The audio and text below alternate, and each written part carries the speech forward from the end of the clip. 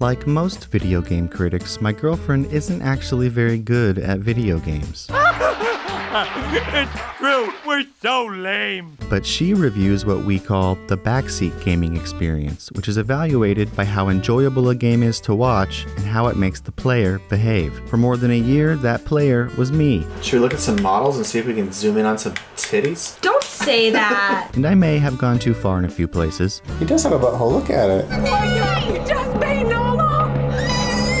However, there is one franchise that my girlfriend loves intensely. Look at the flower crown!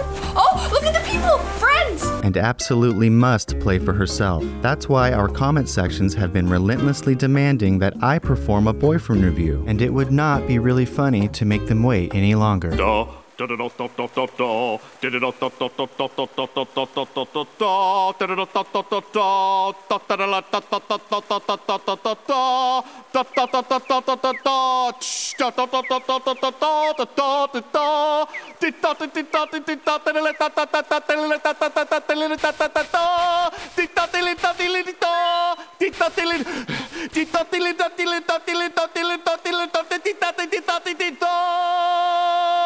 So, this isn't a review of Animal Crossing New Horizons. This is a review of what it's like to live with someone who plays Animal Crossing New Horizons.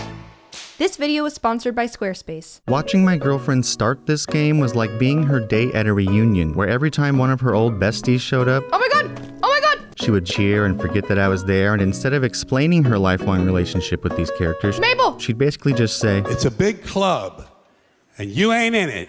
then go back to swooning over some British guy. Hi, I missed you. Oh!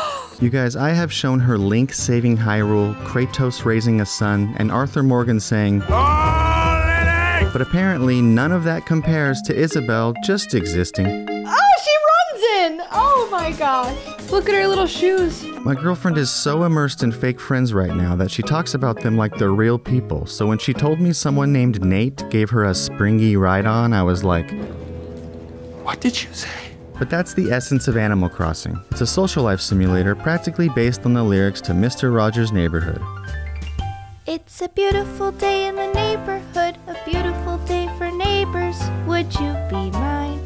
Could you be mine? And similar to his show, Animal Crossing teaches children that loving people and animals and the world we live in is the most important part of being alive. The only difference is that of all the beautiful feelings Mr. Rogers gave children deep down inside, money problems wasn't one of them. I am never going to financially recover from this. And that brings us to the gameplay. Ultimately, it's about setting personal goals around interior design or city planning, but in New Horizons, freedom of creative expression isn't free. The cost is time and bells, requiring hours of manual labor such as fishing, custodial work, farming, excavation, and pest control. Shoot.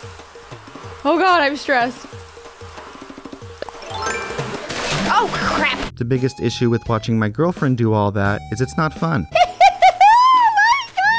This is the dullest moment I've ever experienced. The most consistent profits come from a money rock that appears once a day and trees that produce fruit every 3 to 6 days. And because the game takes place in real time, those are literal days, meaning Animal Crossing is 80% fishing.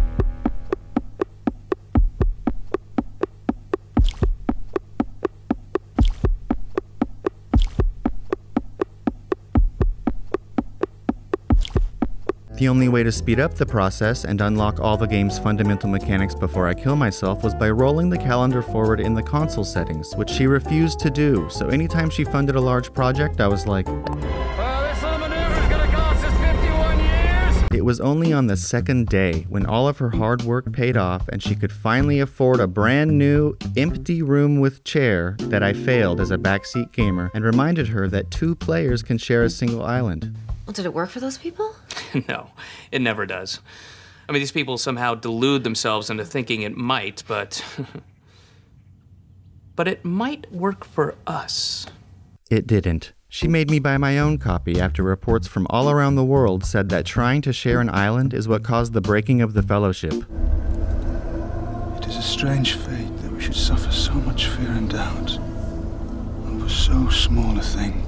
Now that I've started a village for myself, though, I can't really see why households with only one Switch are fighting. But I guess if I had a kid and he used my money rock...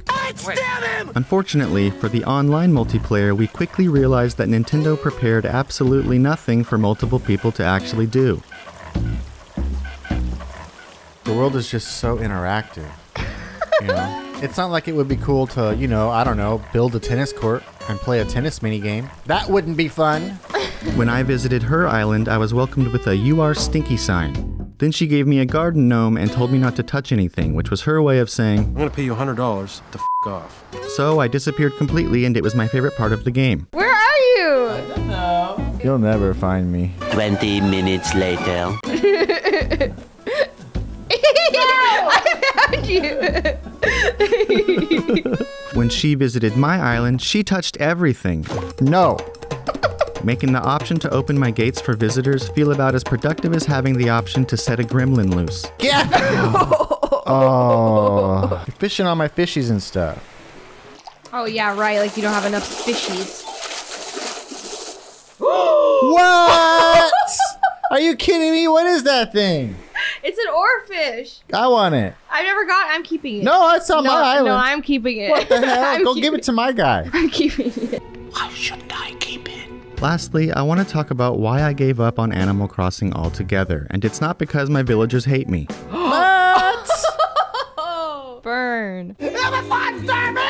Listen, if you guys ask for boyfriend reviews, you're not going to hear about how adorable I think the graphics are or how awesome the music is. You're going to hear unreasonably strong opinions about trivial stuff. Number 1, why do I have to go in the community center and use this thing to buy a plane ticket? How about the airport sells those, and we don't involve a snack machine all the way across town in this transaction? Number 2, why do I have to stop, open the item wheel, and equip something to vault over rivers and climb up ledges? These are one press or less situations. There are 3 unused buttons on my controller, and how dare you? Number 3, why do I take a moment to ask myself if I should craft something if I just answered that question by approaching a crafting station and interacting with it? And while we're on the subject, let me craft multiple items at once, let me craft any required items automatically if I have the materials, let me access materials stored in my home from the workbench in my home, and let me press a button down here to enter customization instead of backing out and touching the thing I was just using. Number 4, why does every fish I catch continue to be shown off and identified with a pun even if I've already caught 100 of them? Today, to answer this question, I called a local bait shop.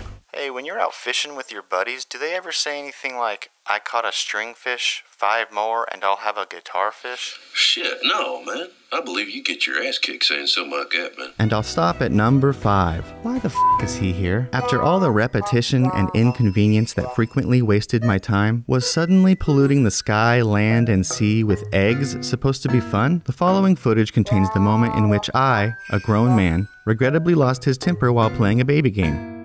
I don't like Easter. I don't want these eggs. This sucks. In conclusion, Animal Crossing New Horizons is my girlfriend's favorite game right now, and that makes me really happy.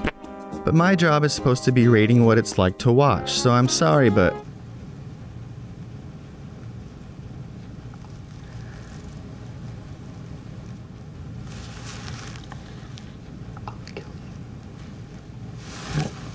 I guess everything's okay.